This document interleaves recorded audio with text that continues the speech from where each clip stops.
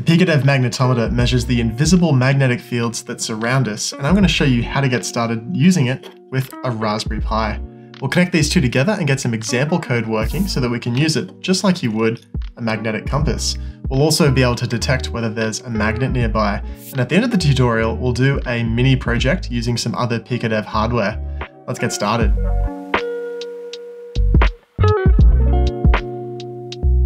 To follow along, you'll need a PiicoDev Magnetometer and adapter for Raspberry Pi, a Raspberry Pi single board computer, I'm using a Raspberry Pi 4 today, and a PiicoDev cable. I'm using a longer PiicoDev cable today so that I can keep my magnetometer farther away from my Raspberry Pi. And if you want to do some experiments, it's helpful to have a magnetic compass and maybe some magnets as well. Just try not to touch the magnets to the sensor. We don't want to magnetize the sensor itself, just play with the magnetic field around the magnets. First, plug your PiicoDev adapter onto the headers of your Raspberry Pi. And on a Raspberry Pi 4, the Ethernet label will have an arrow that points towards the Ethernet connector. You can see that here. Connect your PiicoDev cable to one of the PiicoDev sockets on the adapter, and connect the other end to your magnetometer. I've powered up my Pi and connected it to the internet. If you need help with that, there is a Raspberry Pi for Beginners workshop. Once your Pi is powered on, go to the Start menu, Preferences, and Raspberry Pi Configuration. Under the Interfaces tab, make sure that we have I2C enabled. Open the Start menu again, go to the Programming menu, and open Pty IDE.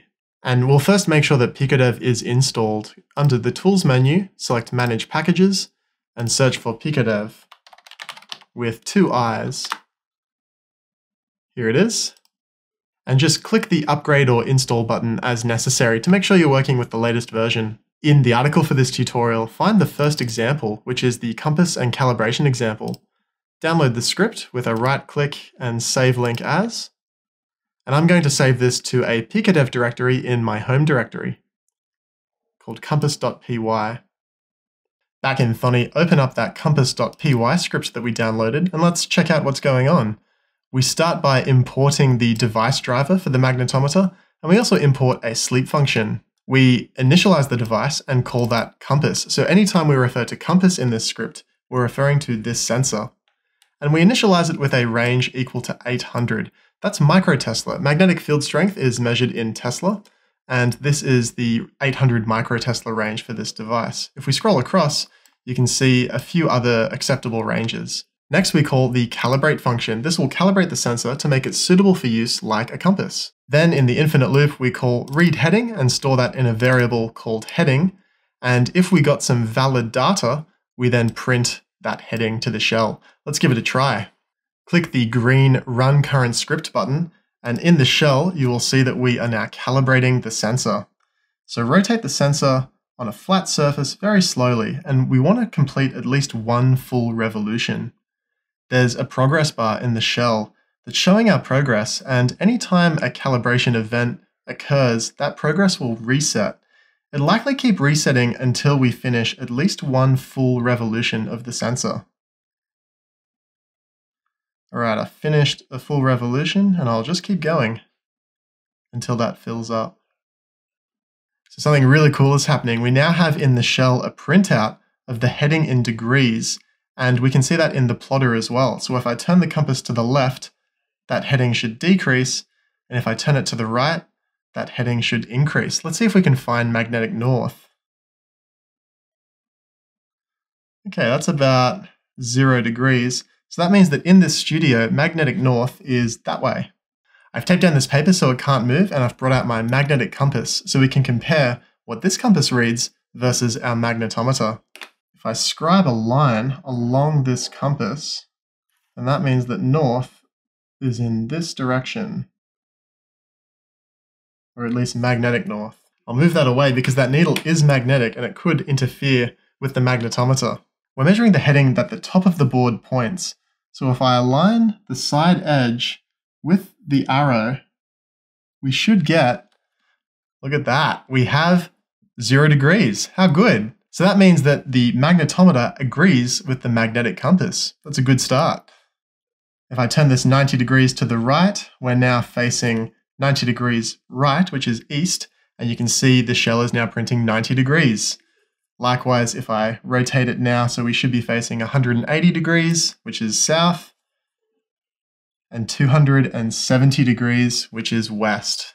Now I've got a compass app on my phone, and if I line that up with my arrow, we can see that it's showing about 10 degrees, which doesn't agree with either the magnetometer or the magnetic compass. What's going on here? A lot of applications will default to showing the true heading. So magnetic north isn't actually true north. Depending on your location on the Earth's surface, there could be a difference between magnetic north and true north. If I line my phone up with my magnetic north arrow and then switch the mode to magnetic north, we can see that it basically agrees with the compass. So magnetic north is in this direction, and true north is really about this direction.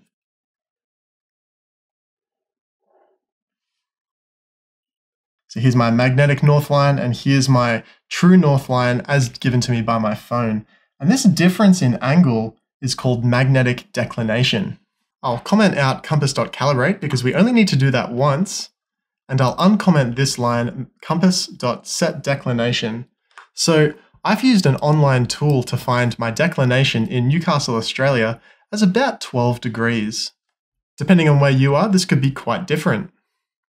But if I put that 12 degrees into compass.setDeclination and rerun the script, now when I bring my compass back in, we ought to see, if I line it up with that true north, then now we're at 0 degrees. And if I go back to my magnetic north line, we are at about 12 or 13 degrees.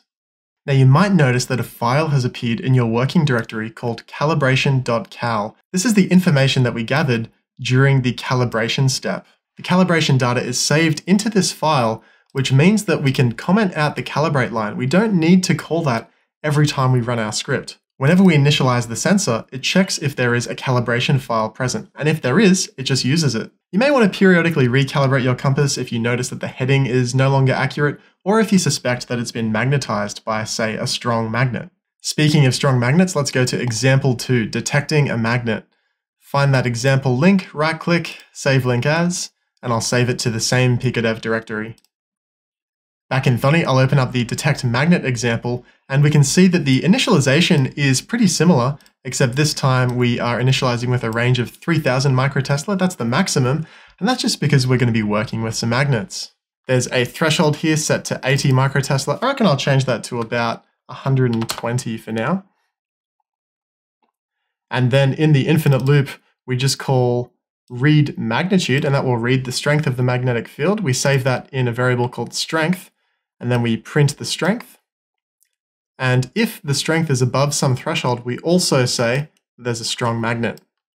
I've got my strong magnet here, and I've run the script, and we can see that we're getting about 85 microtesla, and if I bring that magnet closer, we should get it to trigger a strong magnet. There we go. Great, so we can detect the presence or lack of presence of a magnet. I'm going to comment out this if statement and the print statement and change the sleep to 100 milliseconds. The reason for that is I want to look at this graph here, this plot of magnetic field strength. So you can see as I bring that magnet closer and farther away, that line moves an awful lot, and it's quite exact. You know, I'm only moving this magnet a couple of centimeters back and forth, and we can really see that in the plot. That's really cool.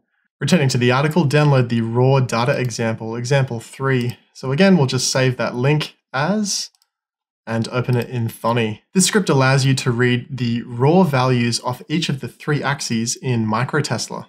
So we initialize very similar to every other example, and we just call the read function, which by default reads in microtesla. If we run that script, we can see some numbers printing out in the terminal, but more interestingly are these plots. So I have my magnet on the desk facing in this direction, which means that there are lines of magnetic field flux going in this direction. And so we can see X is blue and Y is yellow. If I turn that sensor on the table, we can see both X and Y reacting quite a lot. But the z-axis doesn't really react all that much, and that's because the z-axis is going through the table in this direction, and there's no magnetic flux lines going in that direction yet. But if I stand the magnet up on its side, we can see that the z-axis shoots up. That's this one here. And that's because now the magnet has magnetic flux lines going through the table, through that z-axis. If you want to access the truly raw data off the sensor, you can use the same function, but with the raw equals true argument. This will read the raw data from the sensor adjusted by whatever calibration offsets you have measured. If there's no calibration file, then this really is just the raw data straight off the magnetometer. And you can see it behaves very similarly, it's just on a different scale. Now for a mini project, I've mounted a PiicoDev OLED module onto a small platform with the magnetometer so that as I move the platform, they move together. Back in the article, find the graphical compass example and save that link. Return to Thonny, open it up, and this code is really similar to the very first compass example that we ran. You might notice some similarities down the bottom where we're reading the heading, for example. However, this code has a little bit extra. It has this draw compass function, which is just above the main loop. This draw compass function takes in the heading in degrees, and it will draw an arrow on the screen to work like a compass needle. So as we move this around, that needle should point north like a graphical compass. And now on the display, we have a compass needle with a little ball on the end to indicate the direction that it's pointing. And as I rotate the whole project, the angle of that needle changes to point in the same direction that our magnetic compass was pointing in the first example. How good's that? So that draw compass function is taking the heading in, and it's basically converting that angle and some length that we describe in pixels for our compass needle. It's converting that angle and length into an XY coordinate to draw the end of that compass needle. The start of the compass needle is of course being drawn at the center of the screen, so these are the coordinates for the end of that needle. So this math is responsible for converting from polar coordinates to Cartesian coordinates, and then we just offset into the middle of the display, width over 2 and height over 2. We draw a line from the center of the display to those calculated coordinates, and then we just draw a circle at those coordinates as well. So there you have it, a few fun examples and a neat little project that you can do with the PiicoDev Magnetometer. If you make something cool from these starter projects, or if you just have some questions, let us know in the comments for this article. We're full-time makers and happy to help. Until next time, thanks for watching.